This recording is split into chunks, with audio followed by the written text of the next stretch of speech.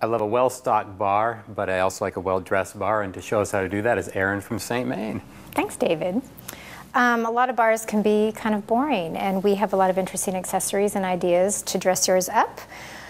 We have some shot glasses here that are like a tic-tac-toe game, a lot of fun, and a little bit different, so a different way to play tic-tac-toe. Does it come with directions? I think we can figure that out on our own. All right. Another option is to have a really interesting wine stopper. We have monogram ones and a few different other ones, and you can have a bunch of the same or a variety. A beautiful ice bucket.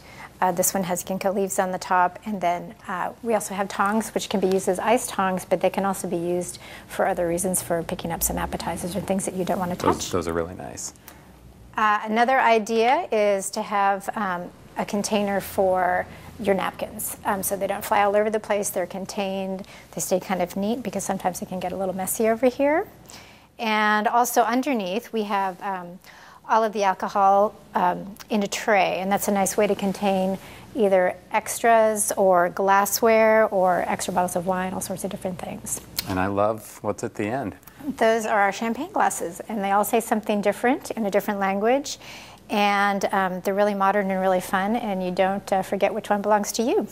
I love that. Thank you for showing us how to dress up our bar, and chin chin.